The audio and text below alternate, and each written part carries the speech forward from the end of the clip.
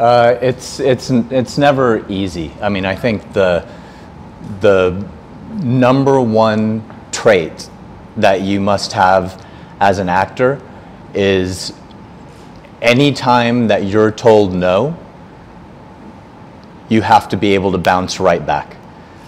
You will get told no so many times in your career.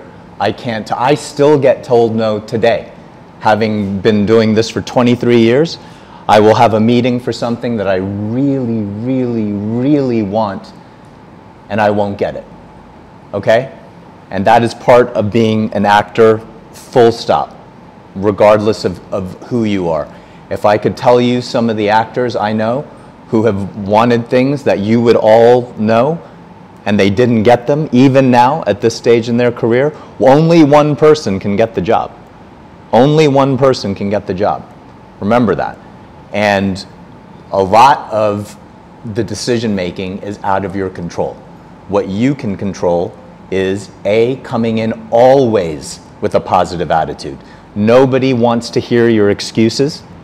Nobody wants to know why you haven't prepared the text.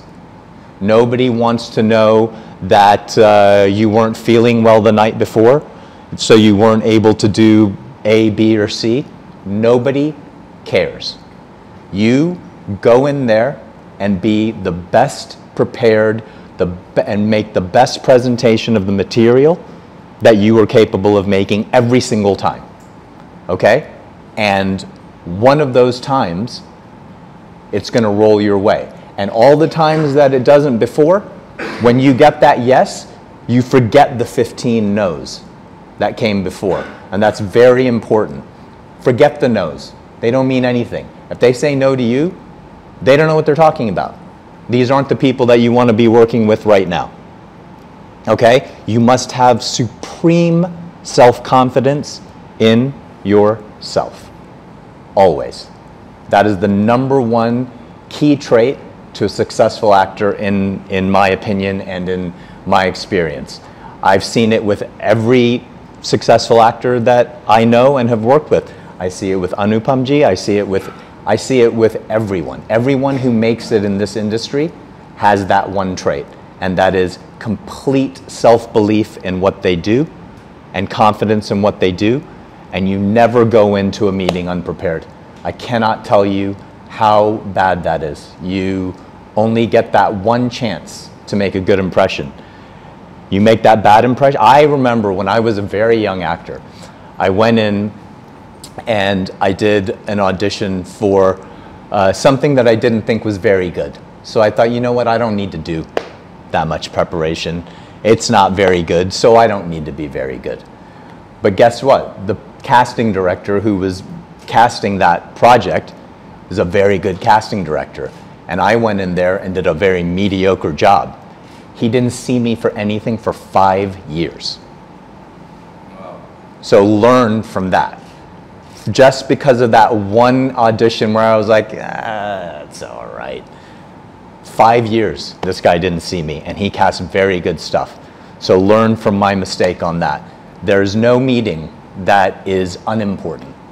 All meetings are important because you don't know what can come from it. Okay? That particular project that you're meeting on may not be the one for you. But the person who's working on that project may think, okay, well, not right for this. But 2 years down the road, oh, remember that guy who came in? Did a really good job, but he wasn't right for that? He's completely right for this. Let's work with him on this. I still take classes. I still go to a class in New York to learn, scene work. If I have a movie audition coming up, I'll go in and I'll work that scene with people. It's always nice to have that feedback. Somebody say, hey, why don't you try this on that in that part of the scene? And you can, oh God, I didn't think about that. I never thought about that. Thank you. Wonderful. I'll try it. May work, may not work. You give it a shot. Constant preparation. Constant preparation. An actor is never done learning, ever. You know, you should always be preparing, working on voice, movement, keeping your body, your instrument in shape. That is all part of being an actor. It's not, oh, I've got my piece of paper now, my diploma, it says I'm an actor. So here you go, sir, please hire me. It doesn't work like that. You have to prove yourself every single time. You have to prove yourself. So please remember that, and please keep doing this. First of all, it's that self-belief. You believe in yourself, believe in your capabilities. If you guys are at this school, you have some talent. You wouldn't be here otherwise, right? Listen to your teachers. Always prepare, prepare, prepare. The way that I have found where you're able to keep that positive attitude is by doing. Because as you do, you get better. That gives you confidence. So keep working scenes, even if you're not preparing an audition. You're all here. You're all colleagues. Get together and work some scenes.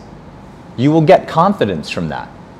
Getting up and doing Shakespeare, whatever the scene may be, a TV scene, whatever it is. And the other thing that I find very, very helpful is don't make it all about the acting. Have some outside interest. Well, for me, it's tennis. I'm obsessed with tennis. I play tennis every chance I get. That, for me, clears my mind. It helps me to keep positive because I'm not thinking about, you can't think about one thing and fixate on one thing all the time. It is not healthy. It doesn't help you. It actually hurts you. Have some outside interests. Have a palate cleanser, right? The main course is always acting, always. You can have a little appetizer of cafe and coffee, beach, maybe a little dessert of, going and doing something else. But the main course is always the acting and the craft, and you must focus on that. But keeping that positive attitude does involve, for me, a little bit of outside interest, a little bit of something that doesn't make you hyper-focused on only the acting. Because sometimes those outside things, so I have found breakthroughs on characters that I'm struggling with working out at the gym, because you're thinking about it constantly. The scene, why isn't this working? Why can't I figure this out? Why can't I figure out this line? Why can't I figure out why I'm saying this to this person in this scene? And then all of a sudden you're sitting there doing a pull-up and it comes to you, right? That's what I mean by palate cleanser. You just kind of like let it go for a minute and then it comes back to you. You cannot have plan B. Yeah, exactly. There's no plan B, okay? There's plan A, which is be an actor. If you have something to fall back on, my safety job, my survival job, my whatever it is, if it doesn't work out, I can always go and do this. The acting isn't going to happen. It is a full-time proposition. It is a full-time job finding work and practicing your craft. And again, I want to stress it again. You have to keep going. 3 months, I have my diploma here, sir, give me a job, does not work. You have to keep going. You have to keep training. I assume you keep offering courses, classes for people to come back to. You've got to do it. You've got to do it. It's the only way that you become better. I can't say it any more plainly than that. There are two schools of thought on this. One is you always do it as scripted. I find that boring. If you have an idea that you think is going to work, what I do, because I always find little things, I think, hey, I could improvise this or that or what. It's always worth trying it. So give them what they want, which is on the page, and then ask for another one. That's what I do. I said, can I have one for me? Can I have one take for me? Well, can we do it? And 95% of the time, they'll say yes. The 5% of the time where they say no, it's because of time. We don't have the time. But if it's a great idea, they're going to listen. And there's always a little bit of nerves when you go into a new role. That's normal, especially when you're going into an iconic comic book type of situation where everybody knows this character, everybody knows who Bloodwork is. But as an actor, you want that challenge. You want to be able to rise to the challenge. I don't want a role that I don't have to do anything, right? Like, it's just like, oh, it's so easy, I don't have to prepare. Like, I want to be challenged, right? So once that role came to me, when they gave me that role, I started working on it right away. And yes, part of it was, don't screw this up. Like, you better get this right, because there are millions of fans of this comic book and of this character. And that should motivate you. You should never let it stunt you. You should never let it scare you so much that you just get paralyzed. You have to use that as a motivating force to say, you know what? I'm going to give the best blood work that anybody could ever imagine. I'm going to be that guy. I'm going to be the best Dr. Ramsey Rosso that anybody has ever seen.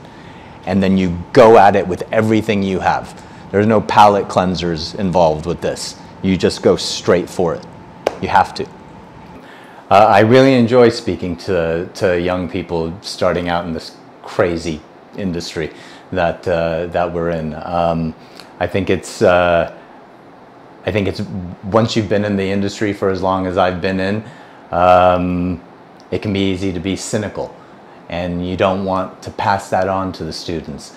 And it was really lovely to see them so interested in soaking in the information. It seemed like a very eager bunch, a very dedicated bunch, and that's what you need to have even a shot at succeeding at this business. Never give up. If this is what you want to do, you can never ever give up, regardless of who tells you no, who tells you you're not good at what you do, who tells you you're too tall, too thin, too fat, too ugly, too pretty, too whatever it is. Those are just people's opinions. You have to know who you are before you can put out anything into the world creatively. So know who you are and then put it out there. And if people don't see that, if people don't understand that, then those aren't the people you should be working with. Keep going, never ever give up.